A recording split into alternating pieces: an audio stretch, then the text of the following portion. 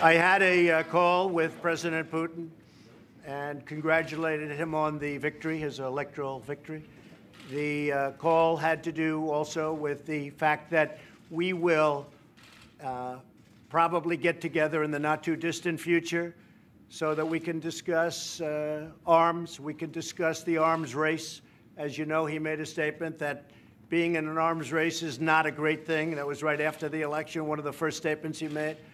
And we are spending $700 billion this year on our military, and a lot of it is that we are going to remain stronger than any other nation in the world by far.